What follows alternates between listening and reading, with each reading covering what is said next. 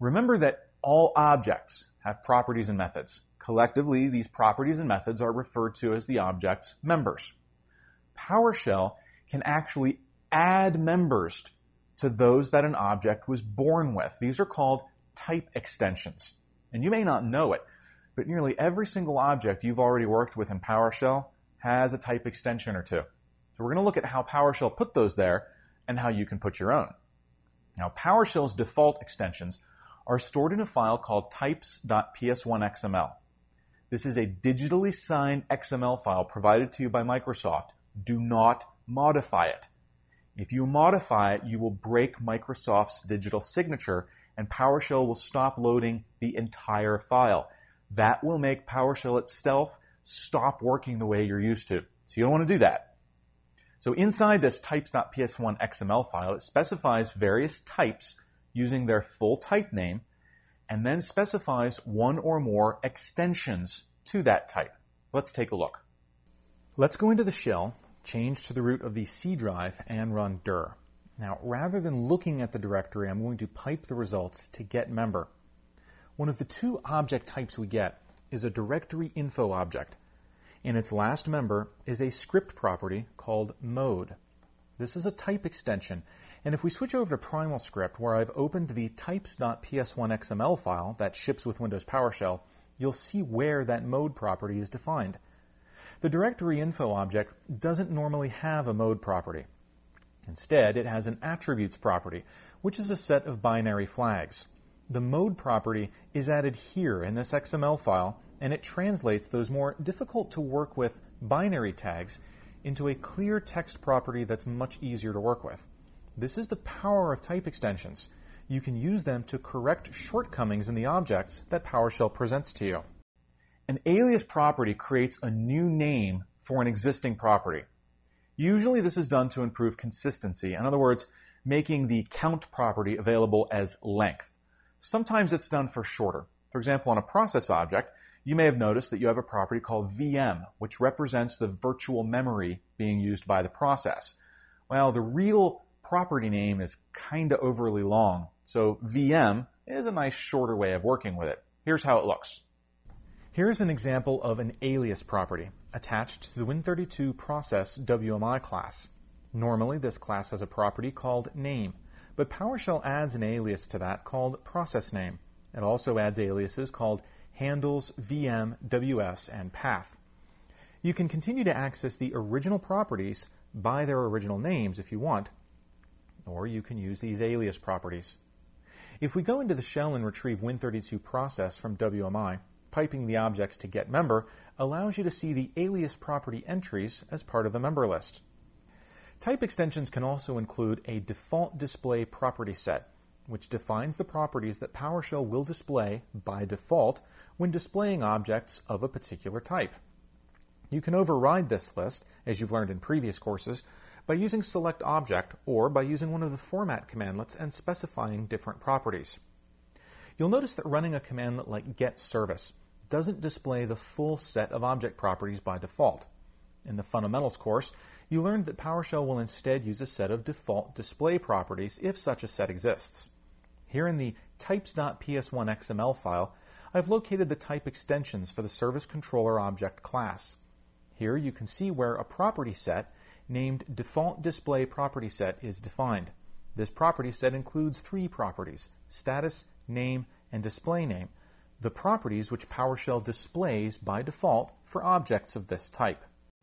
A note property defines a static value that is exposed as a property. It's really not all that useful because it's a static value. In other words, it's hard-coded into your XML file and it can't be changed. It only exists because it's used in several instances by Windows PowerShell as a kind of metadata, little values that tell PowerShell itself different things with formatting or dealing with a particular object. So it's not an extension you're likely to use bunch yourself. Here's one you are likely to use more yourself: script property. This is a property which, when accessed, executes PowerShell script code you can write yourself. You can provide a get block, which is executed when the property is read, and a put block, which is executed when the property is changed. You'll usually use the get block. In fact, a lot of times, the only thing defined will be the get block. Let's take a look. I showed you this example earlier, the directory info type. This time, I want to focus on what this script property is doing. Now notice that it isn't going out to the network or to a database or to anywhere else to retrieve the information. It's simply performing a sort of calculation using an existing property of the directory info object. The $this variable refers to the current instance of the directory info type, that is, the actual object PowerShell is working with at the moment. The $this variable provides access to the object's normal properties, including the attributes property. After performing the calculation, you can see where the $CATR variable is being written to the pipeline. Although the right output commandlet isn't shown here, it is the default commandlet that's used by PowerShell, so it's sort of implied. By writing that value to the pipeline, the contents of $CATR become the value of the mode property.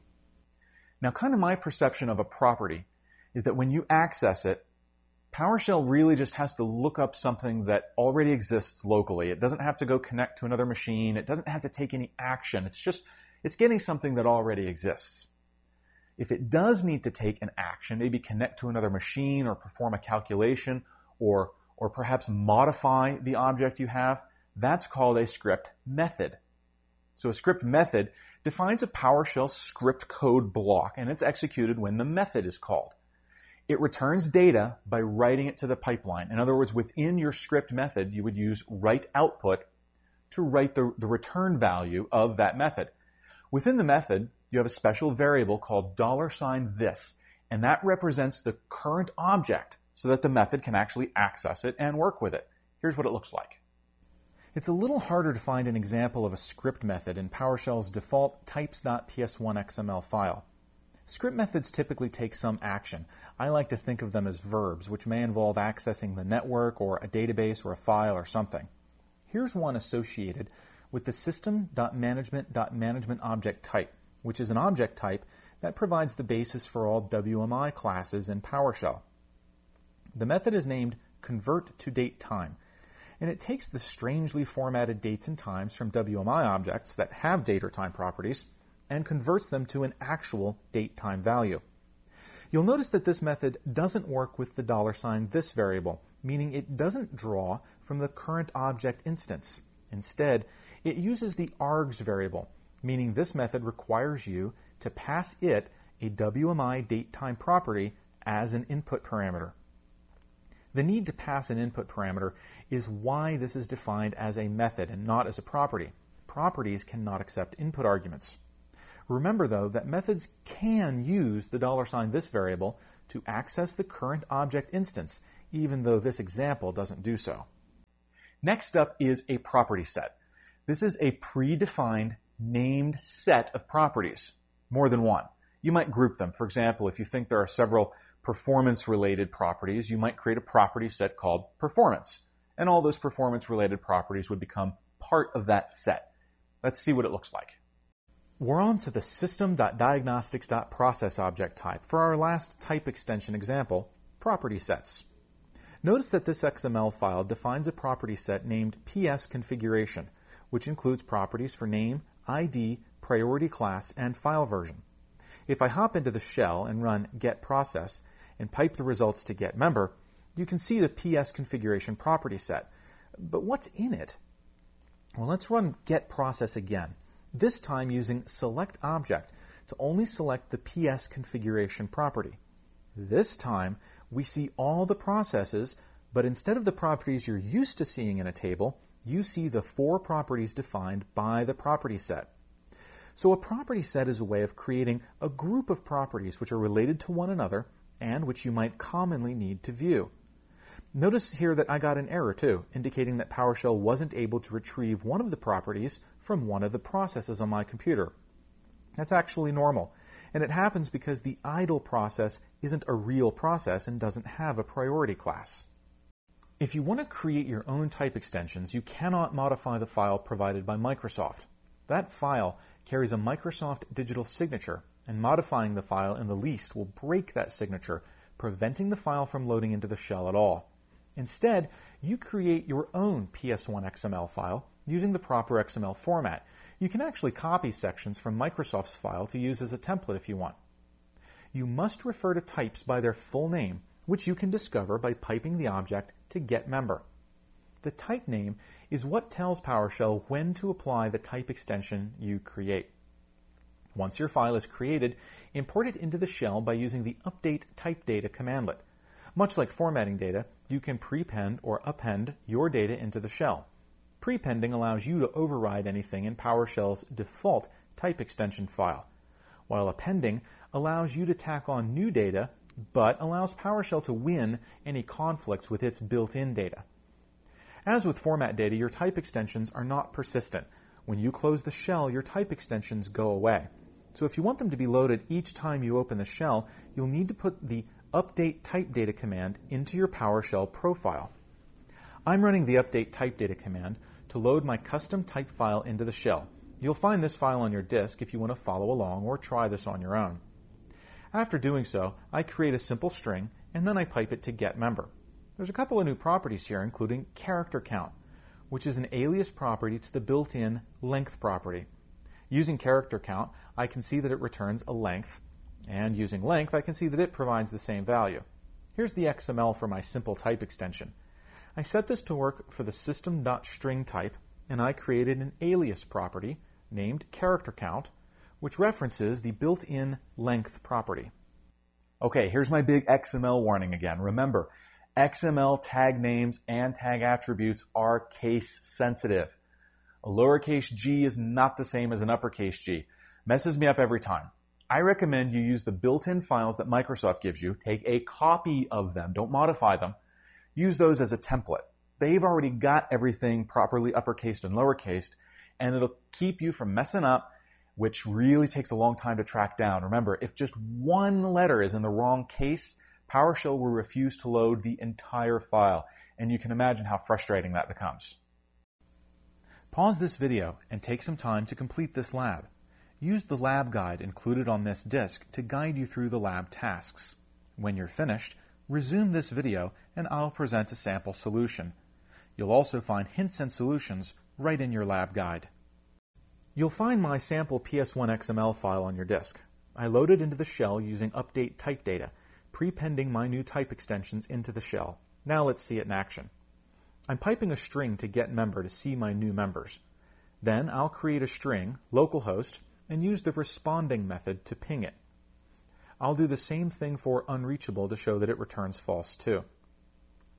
For task 2, I'm creating a string and checking the isUnc property to see if I get a true, and then doing it again to see if I get a false for a string that clearly isn't a UNC. Here's the XML for these type extensions. I set up a responding as a script method. The script uses WMI to ping whatever string is stored inside the current string instance. You can see where I use the $this variable to access the contents of the current instance. Of course, this assumes the string contains a name or an IP address, and if it doesn't, this method isn't very useful. If the status code property from Win32 ping status as class is 0, I write true to the pipeline. Otherwise, I write false, and those become the output of the method. Next is the isUnc script property. I'm simply comparing the current string accessed through the $this variable to a regular expression by using the -match operator. The match operator will output true or false, so that gets written to the pipeline as the value of my isUnc property.